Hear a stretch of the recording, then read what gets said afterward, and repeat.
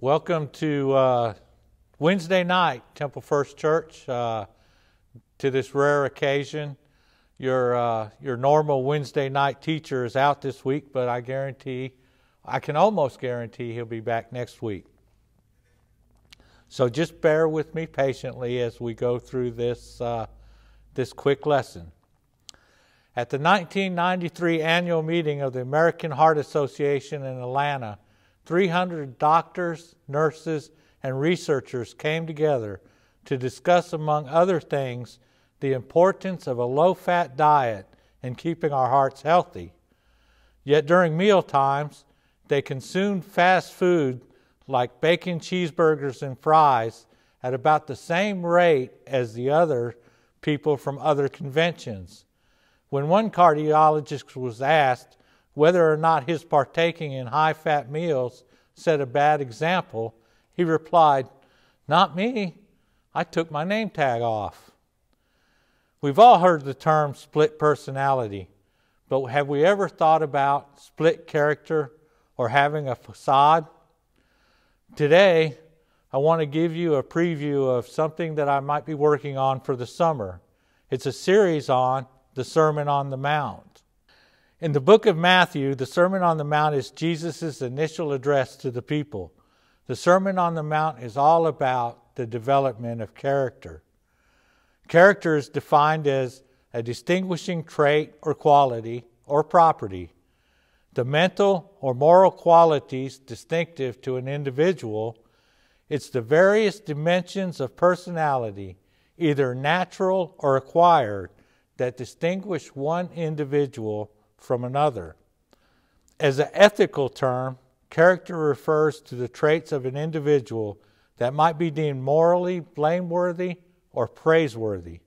The term is often used in a positive sense to refer to the possessions of virtues that result in a person being praised as morally upright or believed to foster right actions. In classical ethics, character was believed to be the product of the practice of some specific virtues or vices, or the formation of moral habits. Contemporary ethics generally maintain that character also includes the capacity for intentional action, or simply the ability to reason and choose, which in turn endows a person with moral and social responsibility for one's own actions. Christian ethics tends to look to Jesus as the standard for character and suggests that character stems from a life of faith and obedience to Him and what He had taught. Jesus begins the sermon with a positive emphasis on righteous character and the blessings that it brings to the life of the believer. In the Beatitudes, Jesus described Christian character as coming from within. Character is revealed by our words, thoughts, and actions. Others can't always see your real character, but they can see some evidence of it. They see your honesty, your loyalty, your kindness, and your humility, or the lack thereof. We have to be careful not to confuse character with conduct. Conduct is what we do. Character is who we are. Conduct is the outside life. Character is the life that is unseen and hidden. Conduct is external, seen from the outside, while character is the internal that operates from within. In the economy of grace, conduct is the offspring of character, and character is the state of the heart. Conduct is its outward expressions. Or we can say, character is the root of the tree, and conduct is the fruit it bears. Character is what you are on the inside where nobody sees you. It includes all your inner motives and attitudes no one else knows about. Character is the sum of all your inner values, motives, thoughts, and desires. It is the real you, the person that God knows perfectly. You don't even know your character as well as God does. After God and you, those close to you know your character best. Christianity seeks to elevate, strengthen, and sanctify the moral qualities of man. It is our responsibility to accept the influence of the Holy Spirit. The beginning of a new moral course of life through the work of the Holy Spirit is often referred to as regeneration. And regeneration is the true foundation of Christian character. Even though character is a divine work of God, it requires an act of faith and some work on our part. A young ambition guy at Amoco got a promotion that required him to move to Cairo. He went home all excited to his new wife and baby. "Great news! We're moving to Cairo." Appalled, his wife said, "You're moving alone. I'm going home to my mother." This was the first test of leadership in that family. There was no apparent compromise. If he gave up his promotion, he would resent his wife for ruining his career. But if she went along with the move, she would hate him for squashing the ideals for the baby and herself. What were they to do? They had a long discussion going back to the fundamentals, asking questions such as, is this my career or ours? Is this baby yours or mine? Are we individuals or do we operate as a team? What are our values? The couple ended up going to Cairo, but not before their relationship had been transformed. She understood that his career was important to her, and he recommitted his values as a participant in the family. What matters is not what they ended up choosing, but how. They took the courageous step to redefine from the inside who they truly were. What are some of the questions you may need to ask? The truth is, before you can achieve anything worthwhile and fulfill your potential, you must develop character. True actions come from the motives that lie within us, and worthy motives arise from a solid character.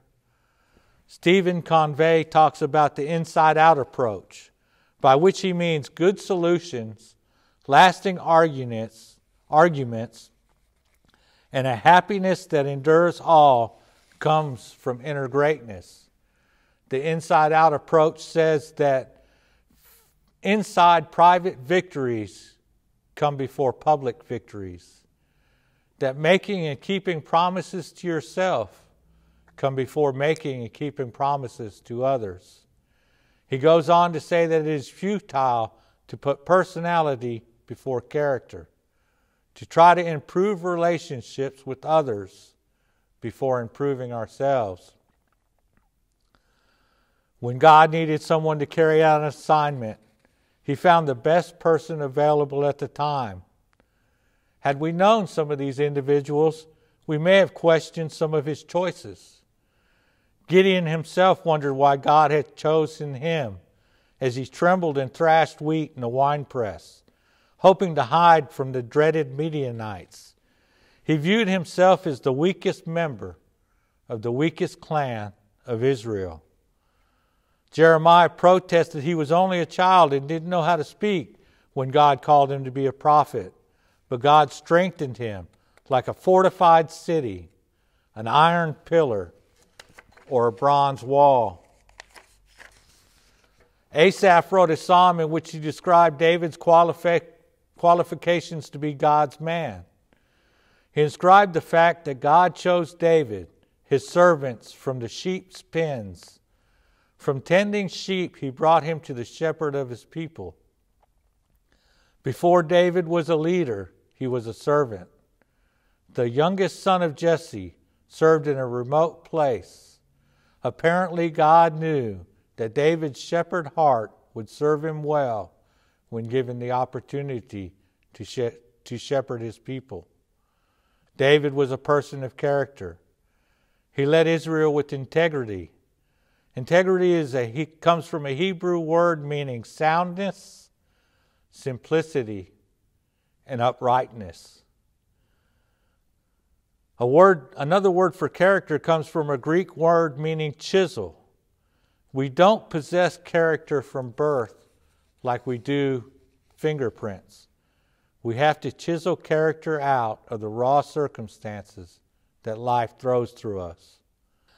A man told the story of a nurse working in a clinic when a young mother came in with her 18-month-old son. He needed his final shot for a routine immunization, and she needed a physical. Both patients and the nurse Jenna were new to the clinic. Jenna gave the boy his shot, and his mother took him back to the waiting room to his sister and grandmother. The mother went back for her physical. When Jenna went to record the vaccination on the boy's chart, she noticed that the seal on the vial in her lab coat was unbroken. Quickly, Jenna realized she gave the boy the wrong vaccine. She gasped when she realized her mistake. Here is the sequence of thoughts that followed. No one will ever know. No harm done. I can't tell the doctor. This is my first day on the job. The doctor will think I'm incompetent. It can't hurt the boy, can it? It doesn't hurt to be immunized twice for the same shot. But he needs the right vaccine. What will the mother say? But I will know, and so will God. Following Jesus is often cast as a series of big things. The big decision to be more committed. The big decision to forsake all and to become a missionary. The big decision to become a pastor. The big decision to do big things for God. Yet the real battles are often fought internally in quickly passing moments. When the doctor walked out of the room, Jenna told him her mistake.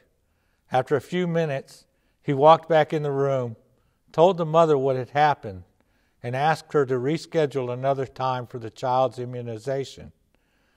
Jenna's anxiety was released. She was now free. The most well-known list of character traits is the ninefold list in Galatians 5:22 through 23. It's not mere moral or legal correctness, but the manifestation of the 9 graces. Love, joy, and peace are characteristics of an inward state. Long-suffering, gentleness, and goodness are the character traits we exhibit towards others. Faith, meekness, and temperance are the character traits that are expressed towards God. Other lists can be found in Colossians 3:12 through 16, Ephesians 4:2 and 3 and 32, James 3:17, and 2 Peter 1:5 through 7. I want to leave you with a couple of questions to think about. Since character development comes from making the right decisions, often on little matters, think about 1 or 2 decisions you recently faced or may face in the next few days that will help shape your character. Think about something that you used to struggle with that has become pretty much a habit of obedience for you. And I pray that God will use this to help develop and mature your character. Let's pray. Gracious Heavenly Father, We like to thank you for today, Lord. We like to thank you for the gifts that you had given each one of us today, whether we recognize them or not. And Lord, we just pray that as we go into tomorrow, Lord, that you will help develop and mature us more and draw us more into your ways. Lord, we lift up this nation and the new leadership.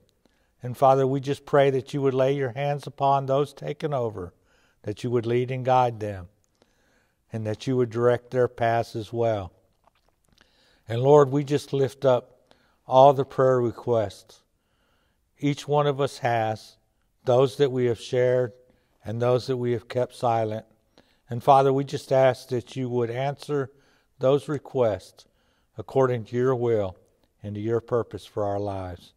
In Jesus' name, amen. Thank you, guys. We'll see you next week, or somebody else.